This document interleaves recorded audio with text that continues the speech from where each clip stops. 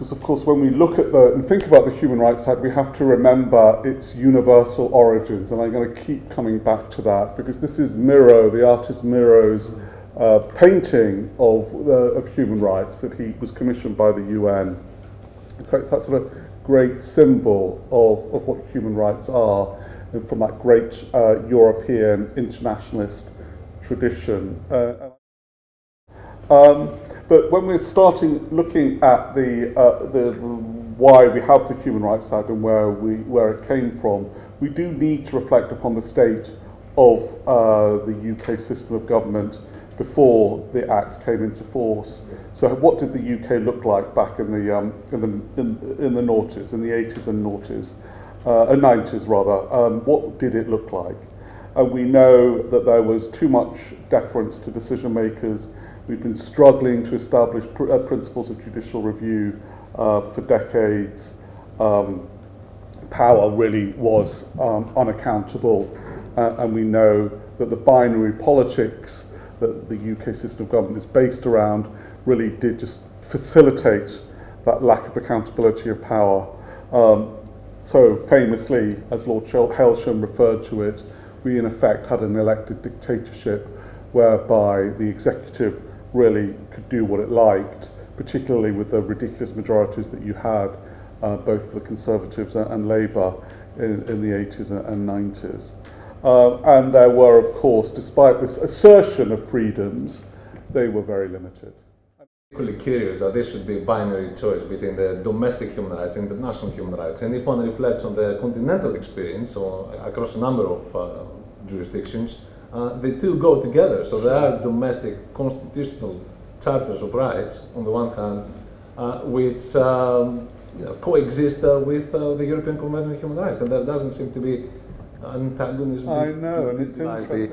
The debate on the British Bill of Rights, as we know very well, the Conservative government has for years now pursued a policy that expresses antipathy towards core human rights, European Convention on Human Rights in particular. And the timing of tonight's event is of particular interest, given that only in the last few days we have had a new confirmation from the Ministry of Justice that they are continuing to pursue a policy of revisiting our framework of core human rights, revisiting.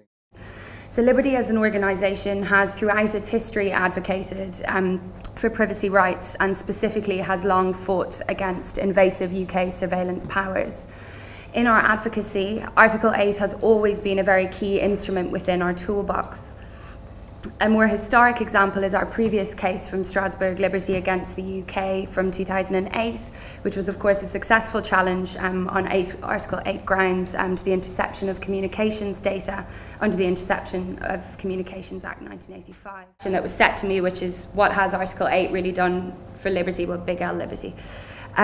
First, what is really clear is that Article 8 has served as an effective tool for advancing privacy concerns, and it has served us very well in our human rights challenges to date. It has formed the crux of our historic and current litigation challenging UK surveillance powers, and has served as an effective tool in our strategic litigation as well as our policy work.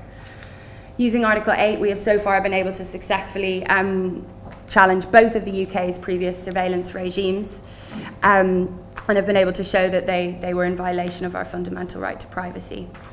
However, that's not to say that it goes without any challenges, and I thought I would highlight a few of them, particularly in the context of sort of the interrelation between the UK system and the Strasbourg court itself. I think in the digital age and how fast both the technology and the surveillance regimes themselves develop, the length of time that it can take to get a case before Strasbourg can mean that the judgments are behind on both the technology and the legislation itself before they are heard and judgment is given. Linked to that, again, on the complexity of the tech and the surveillance regimes themselves, what we find is that it can be somewhat difficult for the court to grasp really the nubs of these issues, and it can make the court insufficiently flexible to rapid developments or to really take proper account of the risks flowing from them. As a through three areas in which the right to vote has affected UK legal and political life. One, a very clear area of defiance is the area of prisoner voting. The area of timidity is where it's the timidity of the Strasbourg court, and indeed following that of UK courts in respect of non-resident citizens, often referred to as expatriates, so the right to vote of those who have left the United Kingdom more than 15 years ago and hence disenfranchised in electoral processes. And I want to highlight two areas in which I think if we were to leave the European Union, Brexit will potentially be litigated in Strasbourg, even with the constraints under its timidity that I will highlight. One is a potential disenfranchisement of currently eligible voters in local government elections, so EU 27 citizens, and areas around the European parliamentary elections on the assumptions that they will not be held in the United Kingdom on the last week of May. So these are... Because the general view of judges in those days, at the mention of children, of offenders, would usually be something like, well, she should have thought about that, shouldn't she, before she committed the offence, Miss Sigham. So there was no real analysis on the impact of those left behind. And that's the point. It's those who are left behind, the very young and the vulnerable. It's their rights that the judges ought to have taken into consideration, but would never have in those days. So I mention that because we're here looking at what the Human Rights Act has done for us. And when it did come into force, it didn't have a sort of immediate or discernible effect on the sentencing of primary carers at that time. In 2002, there was a case called Mills in which the Lord Chief Justice set aside a sentence in relation to a mother, but he held in principle that mothers with no previous convictions who were caring for young children should not receive a custodial sentence for a non-violent offence where an alternative disposal was available. But he did not make that decision in reliance on Article 8, but it was against the background of a soaring prison population, and the number of women in prison in 2002 had gone up dramatically. At that time, there were about 4,000 women in prison. And on those particular facts, there was another obtaining money by deception, and she was a woman of impeccable good character, and the courts thought it was appropriate to just bang her up for 8 months. So the Lord Chief did take, at that time it was Lord Wolfe, took the opportunity to make a decision that would affect all such mothers and not just the appellant. But as I say, Article 8 hadn't really done anything to help him reach that decision. And unbelievably, actually, if I think about it, as I have done, particularly before coming here, was that it wasn't until 2012 that in a case called Petherick, Crown Petherick, that the Court of Appeal Criminal Division grappled squarely with the Article 8 ECHR considerations when deciding what the correct approach was to sentencing a mother of dependent children. Almost 1 year after the Human Rights Act came into force, the Twin Towers fell. And the history of the Human Rights Act, I think, is indelibly connected to the legacy of that moment. Branded as the villain's charter, the Human Rights Act has been vilified ever since then for protecting terrorist suspects and other villains. The reputation it has received in this respect is only, in my opinion, partly true. So, of course, the influence of the European Convention on Human Rights on the protection of terrorist suspects predates the Human Rights Act. And those looking for sharp evidence of its influence in the sphere need look no further than Ireland and the UK in 1979, Jahal in the UK in 1996, which related to torture and torture risks in the extradition context, but also McCann in the UK in 1996 relating to the use of lethal force in the heat of a counter-terrorist operation. Now, my own view is that the politics, that on many levels this counter-terrorism framework has played out. The politics of human rights has been deeply embedded in the vilification and othering of those that are seen as threats to security in this country and all over the world. So at the core of the challenge to the protection of human rights or the protection of human rights culture is, I think, an understanding that there's a distinction in people's minds between the deserving and the undeserving rights bearer. Human rights are. But when we think about human rights and the Human Rights Act, and we look at that link between the convention rights themselves, bringing them into domestic law, but then actually how that works, those duties are tied in through the Human Rights Act. And for us, that first legal duty is actually where all of our work sits and where the everyday aspect of human rights sits. And for us, human rights litigation is the end point for when things go really wrong. But actually, if you can use the Human Rights Act in a preventative way, in a way to secure better outcomes for people, with people, you can hopefully also avoid the need to go to court, which isn't to undermine court. Court is a really important process, but there are lots of things that can be done before you get there. So the big part of our work is actually looking at that legal duty and actioning that in everyday life, both for people themselves, so that they can hold the people who hold power over them to account in their day-to-day negotiations. Would it be the right to life, the right to liberty, the right to free speech? People like the rights, but what they are less happy about is the way they're being implemented. So equally ours, so this is, the Thomas Paine Initiative started to fund some research which they've continued doing up till quite recently over what people really thought. This is a YouGov survey that they did, which is really, it's not just a survey, it's a whole project, really interesting, detailed research on what people thought about human rights. And if you read it now in the context of Brexit, it's incredibly illuminating because it maps almost exactly as to what happened in the referendum. And if only we'd understood that at the time. I think Jonathan said at the beginning that when people were voting out of Europe, some of them probably thought they were voting out of the convention. I think there's a lot of merit in that. So most people are neutral or ambivalent about human rights. And this is including the Human Rights Act, the convention, it's really sort of digging in.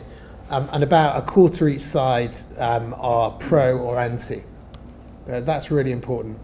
So in 2014, you remember Chris Grayling put out a plan for a Bill of Rights. It's the most detailed plan we've ever seen of what the Tories want to do with human rights. It was quite detailed, and it was really about reducing rights protections and taking rights away from undesirable groups, stopping the idea that you could not deport someone for Article 8 reasons, etc. And the Daily Mail got YouGov to do some research, and they found that 43% supported the plan, if given a short summary of it. 43%, which split along party lines as you would expect. So my tentative conclusions, people generally support human rights, but a good proportion think the current system is malfunctioning. We have to address that. Politicisation and tribalism is a huge part of it, New Labour, etc. Although what a Jeremy Corbyn government would do to that piece is very interesting, because he and the people around him talk about human rights positively more than any politicians, mainstream politicians, that while I've been involved in this issue, which I think you might wonder what exactly they mean by it, but it's still a really different thing. And you hear Labour supporters now talking about human rights completely differently than other political groupings. It was after the Second World War that the recognition of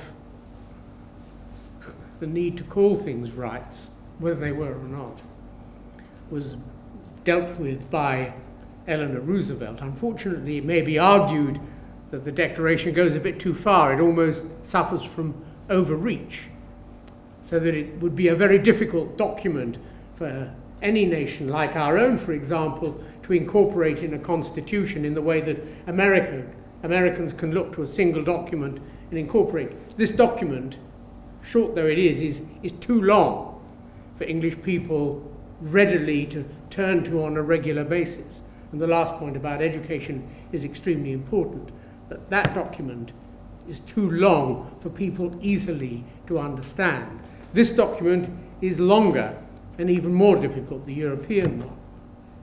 But we realized at the end of the Second World War both that they had to come into being, and Churchill recognized, as he said in May of 1948 in The Hague at the Conference on Europe, he said, we have to be prepared to surrender some of our sovereignty in order to avoid the terrible things that have happened. And in surrendering our sovereignty, we share something of the sovereignty of others. Those ordinary judges who deal with the majority of cases and therefore deal with human rights issues. And how was the Human Rights Act regarded when it came in? You asked the question. Well, I was out of the country more or less all the time then, but I came back and did a bit of sitting and stuff like that. And our English judges aren't that bad, you know, they're quite good. They're incorruptible, we never find them going to prison. But they're not the brightest things in the world. They're not the sharpest knives in the block, in the kitchen drawer. And they have a sort of general pattern of behavior. So when the Human Rights Act came in, there was a lot of harumphing. Oh, the Human Rights Act, oh, foreign law, oh, this sort of stuff. Before you could say knife, they pretty well adjusted to it because they're workmen. They're there to do a job. And once they've got over being old-fashioned golf playing, whatever it is they do, they will do the job for you. But, and this is why I was interested to hear the things you were all talking about, they will do the things for you, but if the law changes, they will change with it. And they won't themselves stand up. They aren't revolutionary. They're not radical. And the majority of lawyers are not radical. So what should we do about human rights in a dangerous environment? Maybe, and somebody was talking about about the unwritten constitution. I know that there's a book coming out very soon which will argue that Brexit may be the moment at which the written constitution will become an unarguable necessity. It hasn't worked yet. But that is certainly one way, possibly, if it could be made simple enough for people to hold it up in the way the Americans hold up whatever it is, that wonderful amendment about the right to arms, second. If they could hold it up and say, this is my right to life, this is my right to life, this is my right to family life, and so on, then just maybe, in what are very dangerous times, we will be able to substitute the blob of the acne cream for something that will have permanent effect.